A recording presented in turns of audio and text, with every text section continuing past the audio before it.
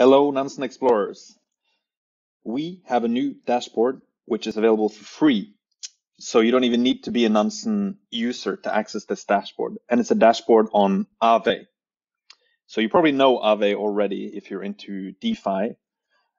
It's a money market protocol where you can both save money and get interests on it, or you can borrow money if you already have collateralized some of your existing crypto assets. And so we worked closely with Aave to create a dashboard for the whole Aave community. And it has 4 different sections, and I'll briefly go over what these sections are in this video. So the first one is token distribution. The second one is the safety module. The third one is governance. And the fourth is risk. And so you can find this dashboard at pro.nansen.ai/Aave. You don't need to have a Nansen account to access this dashboard, and I'll show you by going to an incognito window that you can load it. And if you like it, you can click up here to the right to start a 7-day trial with Nansen to access more dashboards. Okay, so token distribution effectively shows a couple of different ERC20 tokens that are related to Aave. So it shows the new Aave token. It shows Lend, which is their former token that they are in the process of migrating from, and it shows Aave and staked Aave. And so we've put these together to make it a bit more convenient to see the growth, for example, of number of holders of these assets, because it's quite common for an Aave holder to either stake them or even lock them up as collateral in the Aave platform itself. And so here you can see how many addresses are holding, at least one of these different tokens over time. And you can see it's been growing pretty much linearly for a while now. And you can also see a distribution of how much tokens are being held. And we've put these together so that Lend and Aave are actually combined. And we just divided Lend by 100 because that's how the conversion rate has been when you migrate from Lend to Aave. And so you can really, break that down and see the distribution of how much different wallets are holding. You can also see where these different Aave tokens are sitting. And so, it's broken down on some Aave specific addresses like the ecosystem reserve or the migrator, which is where most of the Lend tokens are sitting because they've already been migrated from Lend to Aave. And you can also see who are the top entity holders, combining these different Aave tokens, which is not how you would normally look at it if you just looked it up on, say, Token God Mode or even on other sites like Etherscan.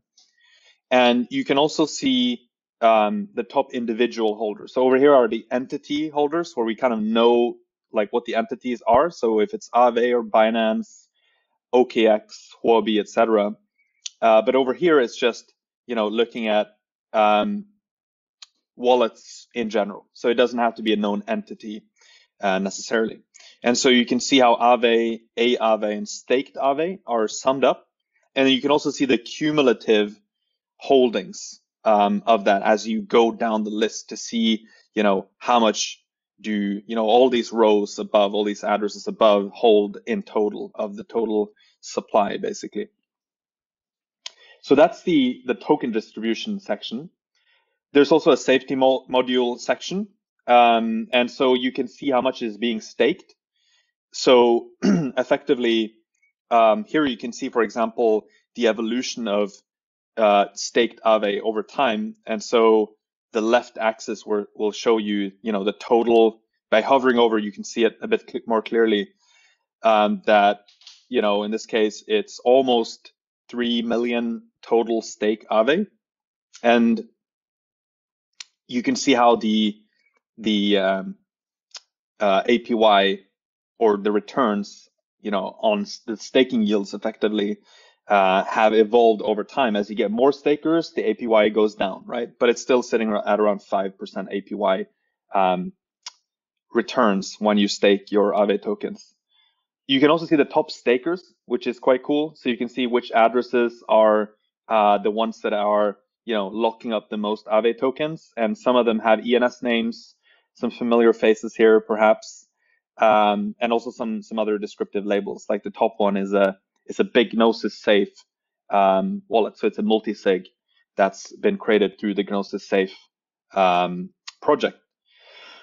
All right, governance shows the results of the latest vote, in this case AIP one, and so this section will be replaced with newer votes as new votes take place, and you can also see how the largest voters voted. So what did they vote, and how much tokens did they have to contribute with in their vote. Then risk, the last section, but very, very interesting on its own as well. Let me just close Discord here for a moment. So risk, you can see, for example, which assets are locked up in the money market itself, in the money protocol Aave. And it's quite nice because we've got, if you just look at the height of the bar, that's kind of the total amount of liquidity. But we've broken it down so you can see how much has been borrowed as well. And that gives you an indication of, how much is available. So there's a big difference between, like, first of all, you see there's a lot of link available if you measure it in US dollars. This is measured in USDC, or basically US dollars. There's a lot of it locked up in Aave, but a lot of it's available liquidity. So it relatively speaking, it'll have a pretty low interest rate. But if you look at something like USDC, there's a much higher amount of tokens that have been borrowed. And so there's not as much available liquidity, even if, there's a lot of money that's been locked up. And the debt and the assets that are sitting in the protocol combined is effectively what this shows, right? So this is quite interesting. And you can also see the daily amounts that have been deposited and withdrawn, and also amounts borrowed and then repaid over time across the whole money market. The last section here is also under risk, right? It's looking at the liquidity and utilization history per asset. So you can look at ETH, for example, and you don't see the markers here on how much it is, but you can just hover over to get the actual values. It's just to make it a bit more economical the way we display the data. So you can see that there's a 9.8% utility on Ether, for example, but there's a almost 65% utilization on DAI. So relatively speaking, a lot more people are borrowing the DAI that's available on the platform. And one thing I picked up here, which I found kind of interesting, if you look at Wi-Fi, so you can look at these assets over time. You can look at the total liquidity, and you can look at the utilization. So there's a little peak here, right? And maybe some people have been aware of the recent Y squeeze that took place.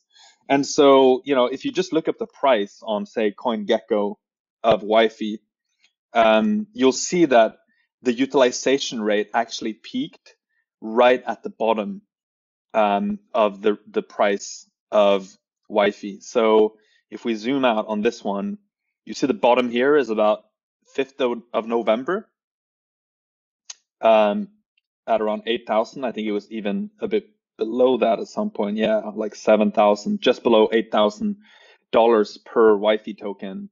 And 5th of November was actually that peak. So sometimes you can better understand, what might be a driver for price. So in this case, there was a bit of a short squeeze because people had been borrowing Wi-Fi from Aave and then selling them off, effectively creating a short position.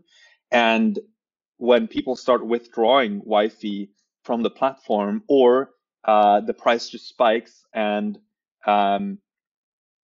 these borrowers will have problems with their positions, and so it spiked here effectively.